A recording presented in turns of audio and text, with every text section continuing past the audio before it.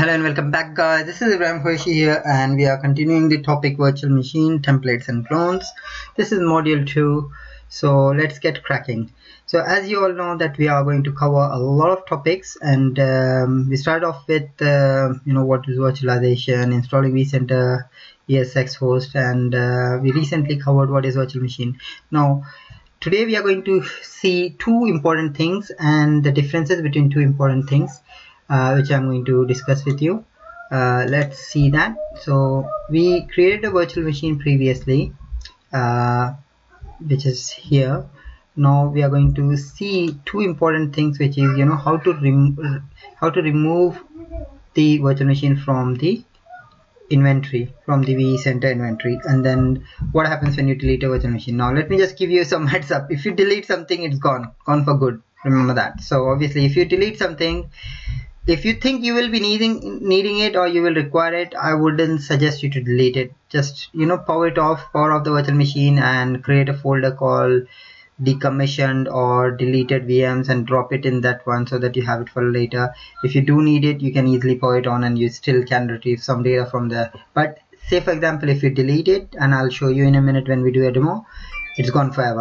Okay, so that covers the delete part. Now we'll look into a little bit in detail on how to remove and re-register a virtual machine. Okay, so we saw all the files and everything about the virtual machine, so that's covered. So let's start our demo. Okay, so this is my vCenter here. I am going to use the example as this particular VM. Now I have 3 of these VMs. Can you see that? 22, 23 and 24 is vESXi. So these are basically nested ESX servers for vSAN deployment. So we are going to remove this from inventory, so it will be disappeared from the inventory. But before we do that, I want to highlight that this is basically running from this particular data store, which is mgmt ds01. Okay, so if we click on that and then we need to click files, then we can go and see the folder where it is. So that's ESX22 we are talking about, and these are the files. Okay, now let's go back and then remove it from inventory. Right click and you will see remove from inventory. So you need to be an admin to do that, or you need to have specific permissions to remove vCenter server inventory items. Okay, so let's do that. There you go, it's gone. Let's try and search for that item and see what we find. vESXi22, nothing is found. Okay, however, because we just removed this from inventory, it still is within the vCenter.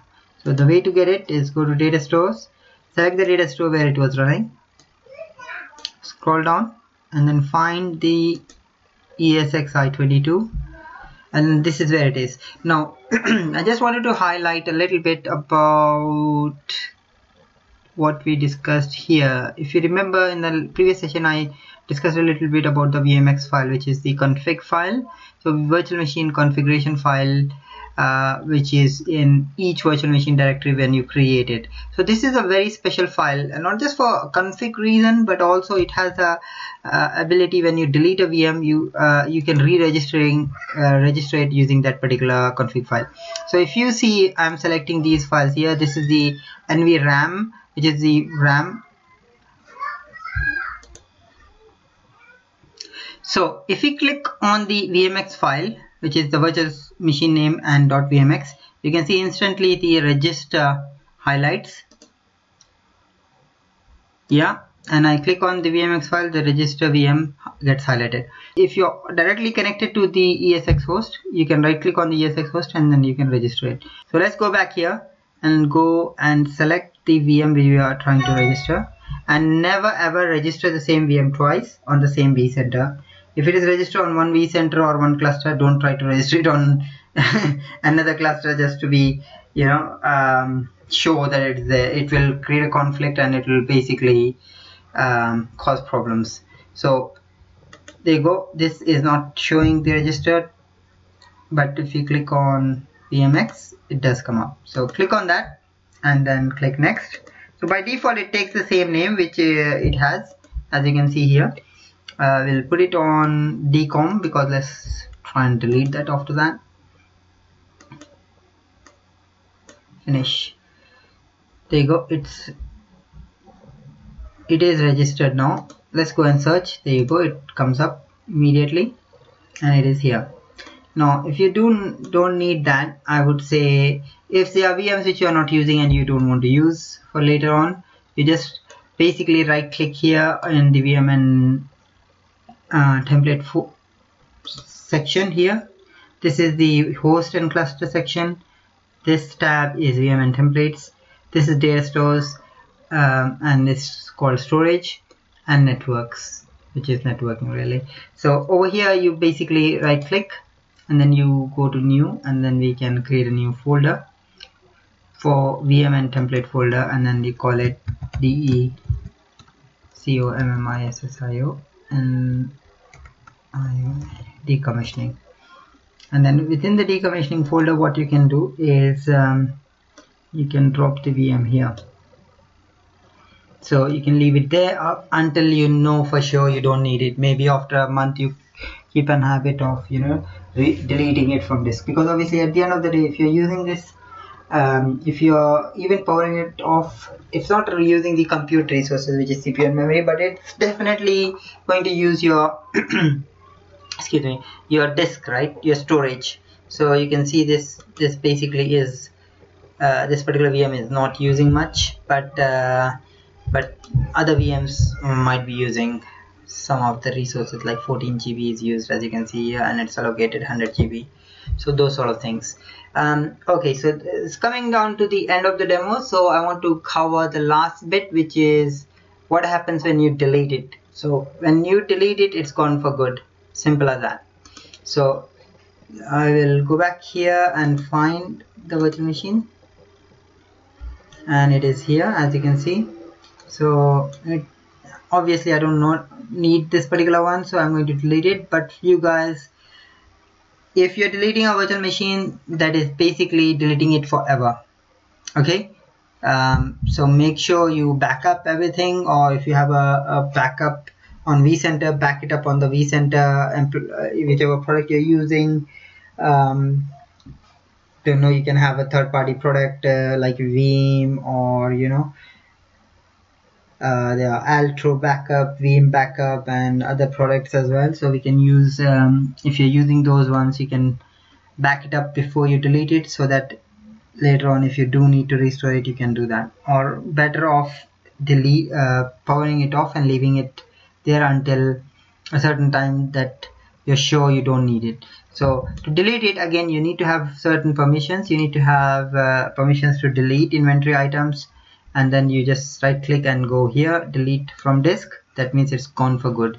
Delete this section of delete the selected virtual machine and its associated disk. If other VMs are sharing either disk, the shared disk will not be deleted, and the VM will continue to have access to the shared disk, which makes sense, right? So obviously if it has a shared disk, then the disk will not be deleted, but it doesn't, then it will be deleted. The complete VM will be deleted. Click yes, and that's it, it's gone. Now you try to search for it, no result found. And then similarly, if you go to storage, just to look for it again, you will not find 22. So VESXi 22 is not there. It's gone for good. That is what it means. So I hope you guys like the demo. And question of the day: what is the best way to authenticate vCenter server appliance? I think I did ask this question for vCenter server, which you did, but I'll ask another question which is related to this particular session. What happens if you delete a VM? We've been discussing that, so I hope you write down in the comment the right answer.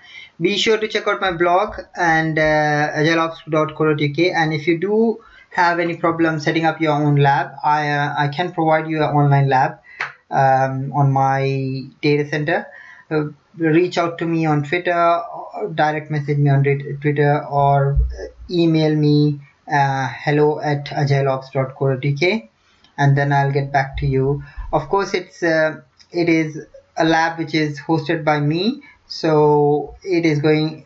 I'm going to use my resources, CPU, memory on my infrastructure, my internet, and my time to set it up. So it is going to be for a small price, which I'm sure wouldn't be much at all, because if you try to set up a similar lab with 32 GB memory and a good amount of CPU with storage, it will cost you a lot of money and all that.